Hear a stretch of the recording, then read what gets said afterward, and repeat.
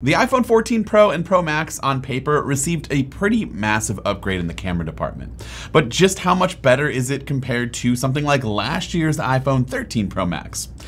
Honestly, we'll tell you right now, when it comes to everyday point and shoot, you're just using the main sensor, you're not editing the photos, and you're in good lighting like outdoors and the sun is out, they look pretty much the exact same.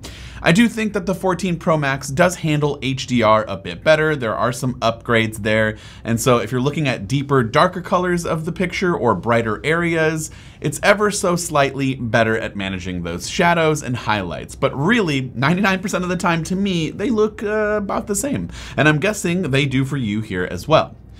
That's why we're going to take a closer look at some of the bigger points of emphasis that Apple highlighted at the event and some of the bigger changes that come with this new camera system. And so we'll start with the obvious, and that's the 48 megapixel wide-angle lens.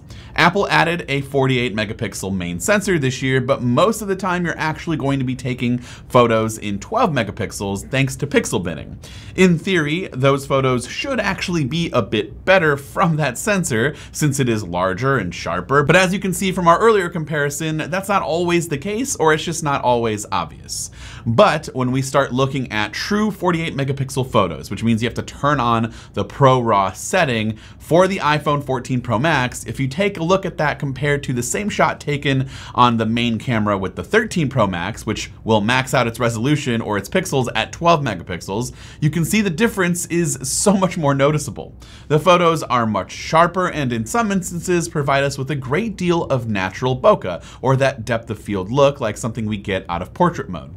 It's not nearly as dramatic as portrait mode, but this isn't over-processed or computational per se. This is just the larger and sharper lens doing all of the legwork. Things really start to become apparent when you start cropping in. The 48 megapixel photos remain sharper and more clear when cropping in compared to the 12 megapixel photo. This isn't surprising because it is what we expected, but it's still great to gauge just how much better it is. And if you're someone who really likes to crop in on your photos after the fact and you don't want to lose out on any quality or detail, then you can absolutely do that and get away with it with that 48 megapixel sensor. Now, the downside to this is that when you use Pro RAW at 48 megapixels, the file size is massive. If you're going to be constantly using this setting, you better have a 512 gigabyte iPhone or higher, because the file sizes are ranging anywhere from 60 megabytes to 100 megabytes per photo in size, and that will quickly add up and eat away at your storage.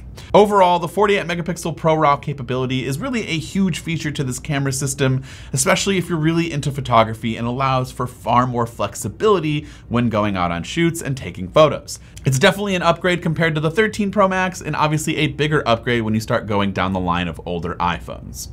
So obviously the 48 megapixel photo is great for cropping in and retaining quality, but it also allows for a very different focal length per se at just a button click away.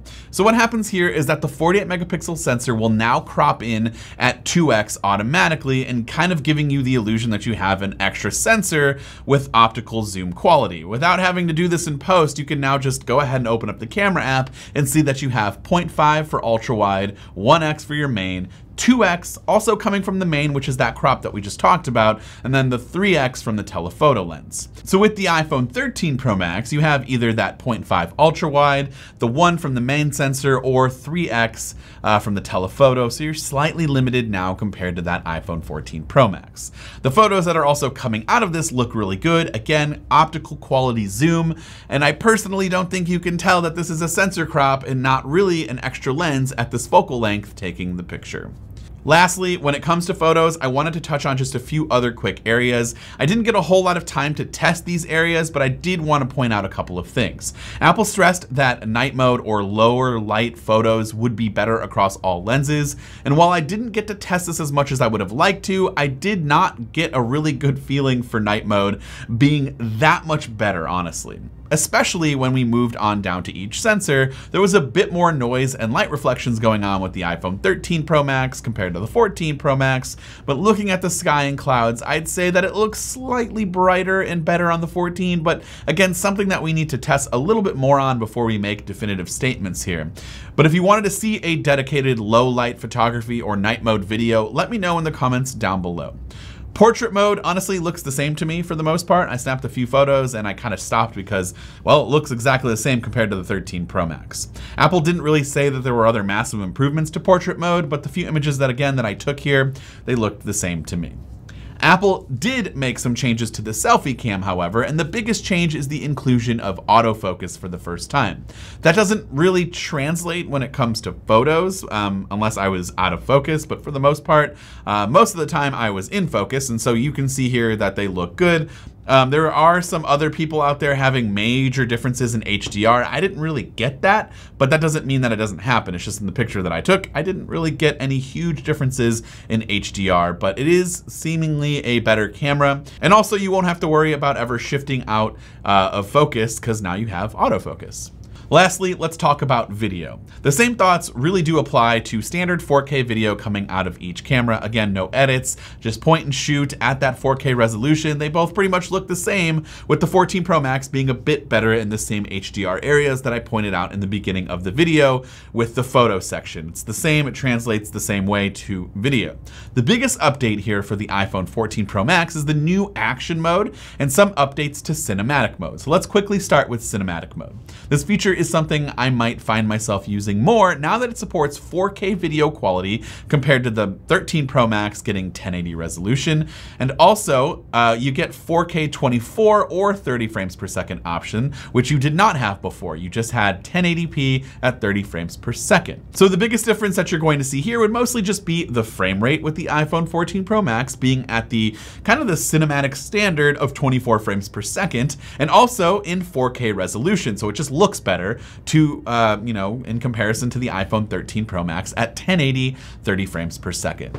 And then we have action mode, which is Apple's new video mode that the company offers and says is near gimbal quality stabilization. And during my testing, I've noticed that, well, it does a good job of maintaining very good stabilization, especially for when you decide to really chase things around. Maybe you're chasing your kids around, or your dog, or in my case, a dog robot. But when you compare it to the already good stabilization that we have on the 13 Pro Max and the 14 Pro Max in just your normal video modes, it's kind of hard to justify using action mode on a regular basis, which again, I don't think Apple was saying you should use this all the time.